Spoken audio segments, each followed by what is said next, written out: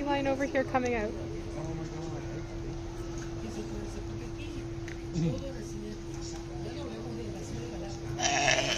Yep, okay.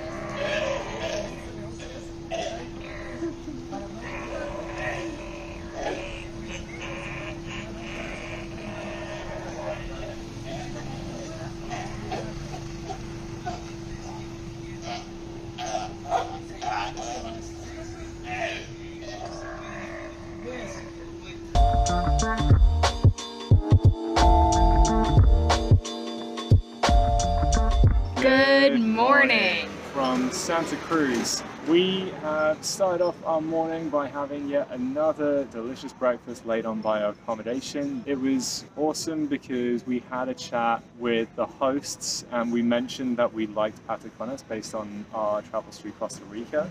And so they said, oh, that's cool, we'll make you some the next morning. And so they did, and they were great. And so we thoroughly enjoyed that. And we've just taken a 20-minute walk into the town centre where we've just been treated to an absolute menagerie of animals, and it's been basically like a little safari. Not only did we see a bunch of pelicans and iguanas, but we also saw a sleeping sea lion who turned out to be a mum, and her pup then came to be nursed by the mum, and they had a little bit of a squabble between them, and it was just awesome to see. A solid 10 minutes worth of entertainment. Today the plan is to go to Las Grietas, and you have to do this on a tour. Now there are a ton of tour operators scattered around Puerto Ayora, the main town, and you just kind of have to go into them and see what packages they offer, because some are larger packages that include more than just Las Grietas, and other ones exclusively only offer that one, and that's what we were looking for. I had read online that it should cost about $10 per person, and here at Get Galapagos, that's exactly what they offered, so this is who we booked through. So in order to get to the tour, then we actually have to get a water taxi just across this little channel to get to Playa Los Alemanes. And then once we're there, we'll meet up with our guide, and then they will take us through to Las Grietas.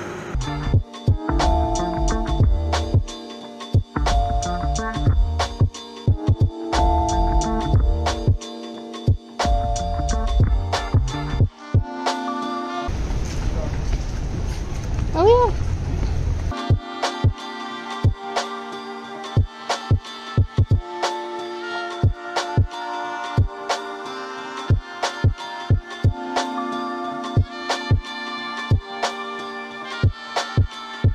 That was a very quick water taxi ride. It took maybe all of 2 minutes, but we only paid $1 per person. So it was very affordable. And now we're walking to meet our guide to go to Las Grietas.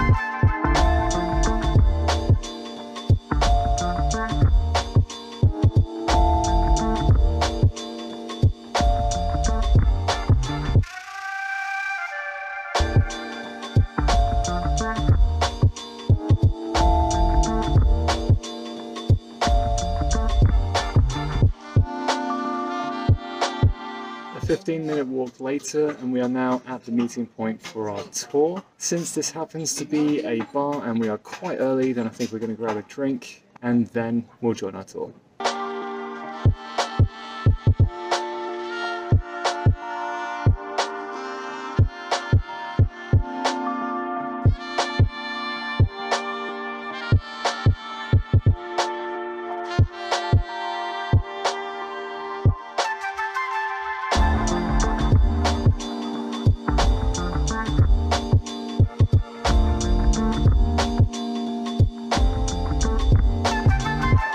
Just spent about the last 20 minutes hiking through more of the arid zone with our guide, and we've finally arrived to Las Grietas, the highlight of this tour, and we're gonna hop in the water and go snorkeling.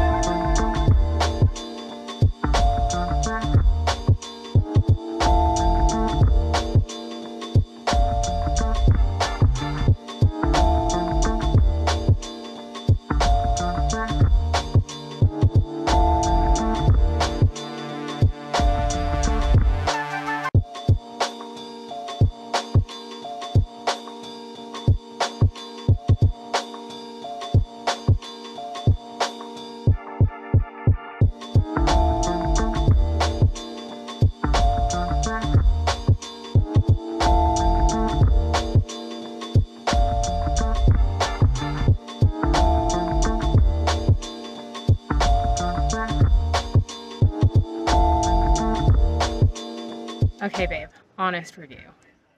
It was fine. Nice opportunity to just take a nice cool dip, get out of the heat for a little bit, but in terms of what you saw, there wasn't a lot. There were a few like decent sized fish and there were some small ones which looked nice, but honestly that was kind of about your lot. It definitely wasn't like an abundant reef or anything like that that we've experienced on previous snorkeling trips, so the fact that it's $10 makes it not feel like a massive waste or anything like that. At the end of the day, it's still cool to be in this part of the island, but not sure it was really worth doing the snorkel, let's put it that way. Yeah, the fact that it was $10 means that it doesn't sting as much, but we've just been spoiled with the abundance of coral and fish that we've been able to see while snorkeling elsewhere in the world, and the like 3 or 4 fish that we saw here just paled in comparison. All the same, we got a nice little walk and, as you said, a refreshing dip, so. Yeah, and also, I mean, at the end of the day, this is a natural area unlike most we've ever seen, so, you know, an opportunity to explore a bit of that while being guided through and talk through a bit of the nature is nice, all the same. But it's about time to head back now. Mm-hmm.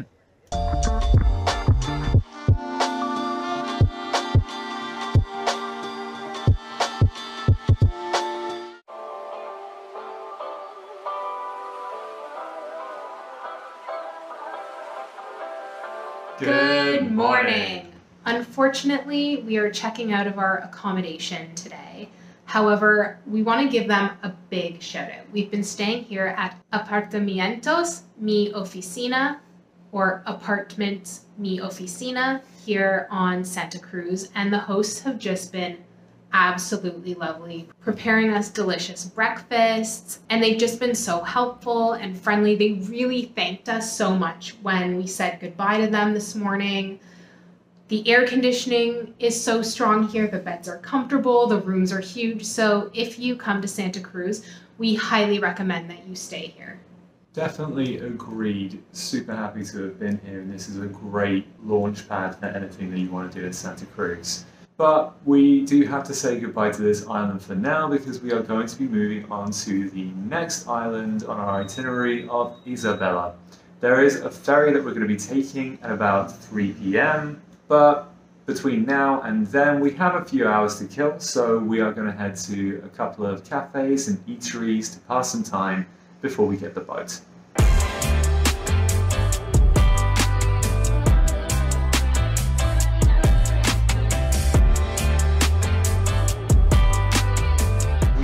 just came out of the bakery where we enjoyed $2 coffees, and we were looking for a place for lunch, and it turns out this place does a menú del día for lunch, which includes a soup, a main course, and unlimited juice for $5 per person.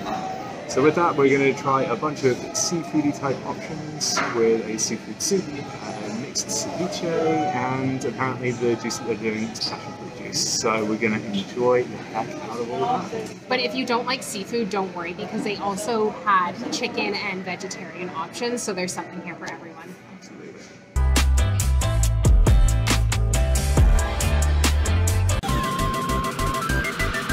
Lunch was absolutely divine. Clearly the way to go to eat cheaply around here is they're making sure at lunchtime you get what is on the menu as an almuerzo. Honestly, now that we know that, I think we're going to try and make a habit of it. Yeah, it's definitely amazing value for money, and it's a great way to eat locally as well. So definitely a big win to find that out. But we are now back at Get Galapagos, which is the tour operator we booked our tour through yesterday. And we were able to book our ferry from here in Santa Cruz to Isabela Island with them. Now, you can actually use any tour operator here to book your ferry because it is $30 US per person, no matter where you book. There's no negotiating, no price differences. That is just the cost of it. And typically the ferries run twice daily. I think there's one at 7 a.m., but obviously we've chosen to go for the one at 3 p.m. And I think it takes about 2 hours, but I guess we shall see.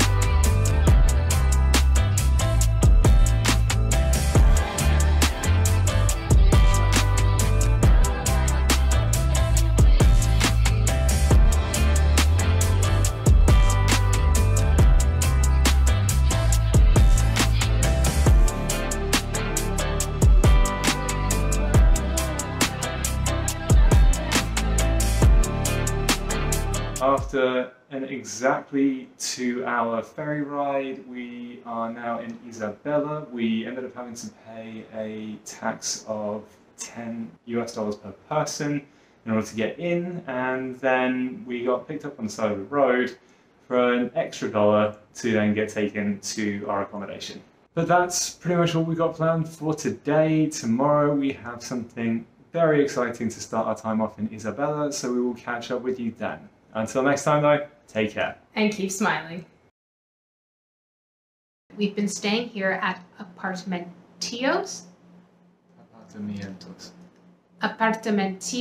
Mi Oficio.